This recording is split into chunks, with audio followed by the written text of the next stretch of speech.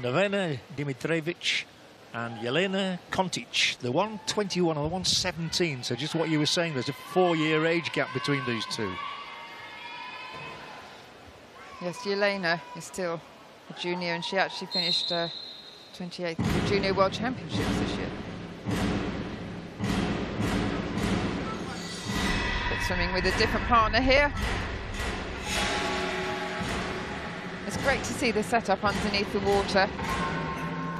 It just shows that they're not touching the bottom of the ball, which they absolutely are not allowed to do.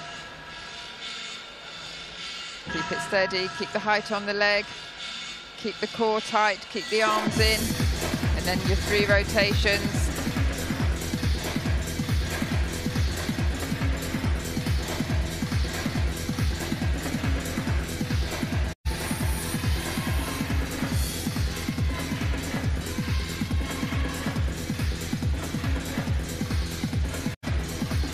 It's really important to put in as much content as possible between the required elements, because the first panel of judges are looking at execution, excluding the required elements. So you need to get that difficulty in there as well.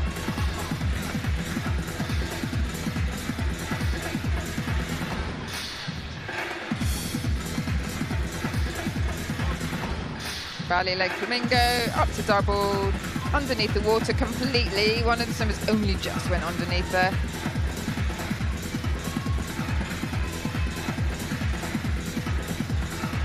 Good.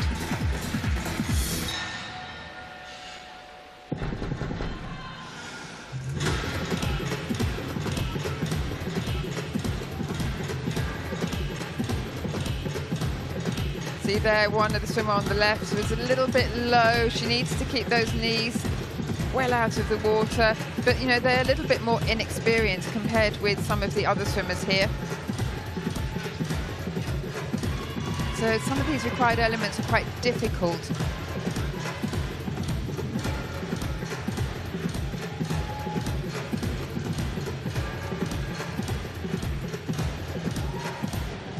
Back arch, very quick rotation up to the vertical, hold it, hold it, hold it for the half turn. Hips right up at the surface.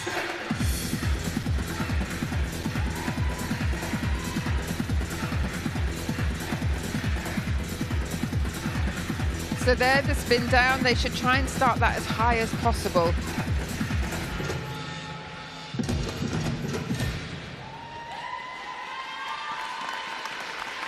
Well done.